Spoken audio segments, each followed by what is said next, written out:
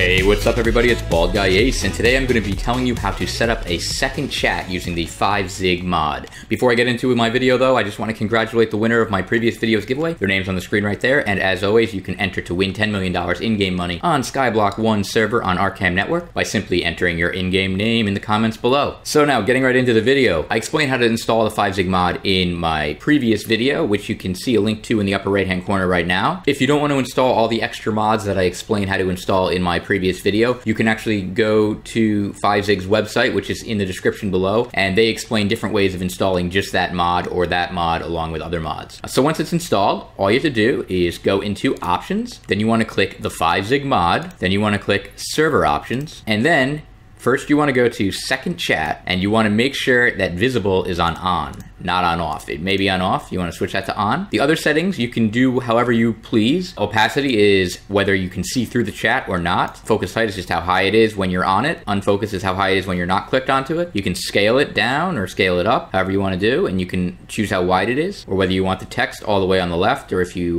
don't. And so once you do that, you just want to hit done, and then you want to go to chat messages filter. This is where you set up your filter for what shows up in your second chat. As you can see here, I have quite a few filters set up already for myself. As an example, what you would do is, since you're setting it up from scratch, is you would click add message and you would type in everything from scratch. But showing you as an example, what I'm going to do is go to edit message on my filter for Ace. So what you want to do here is type in the word that you want to filter out into your second chat. In my case, this one was Ace. I put stars before and after Ace. A star is a wildcard string, and that means that anything before Ace doesn't count and anything after Ace doesn't count. I put a space here before Ace because I don't want people's words like peace and face and things like that to come up, so I put a space. But originally I didn't have a space, and because I didn't have that space, I had to type in exceptions. And exceptions are words where even if it does have Ace in the chat message will not appear in your second chat if it has any of the exception words. So I had to start putting characters' names in here that also have the word Ace inside their name. Now see, because I have stars before and after Ace in this example, for instance, this character's name has Ace in the middle of it, but because it's there somewhere in the word, the entire chat message would show up. So I had to put different characters' names there. I had to put the word space, things like that. But then I later realized that if I put a space here, then I'll only see messages from people that are actually typing the word Ace. There's still a chance that they might not be referring to me. Like if they're typing the word access and they spell it wrong, it'll still come up because it still starts with ACE if they leave out the C, the extra C in access. But there's a lot less filters I have to put in that way. The other important thing you want to do here is action. The action, originally when you first come into it and you start typing it in, it'll say ignore. That means that it won't show up anywhere.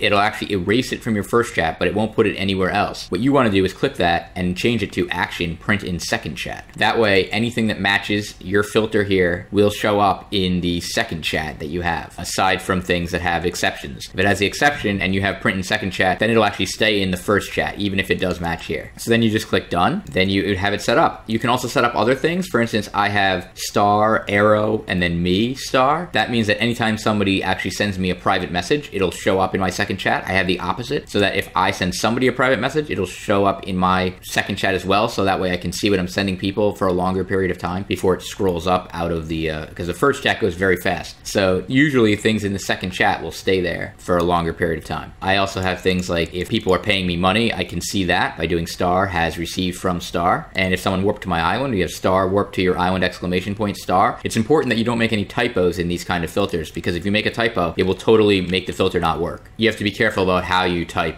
your filters. So once you have all your filters set up, you can go back out of this, you can hit done, and you can go back into the game. You can go to options from inside the game as well. In my case though, I was doing it from outside the game, so I'm going to connect to Arkham Network right now to show you how the second chat works.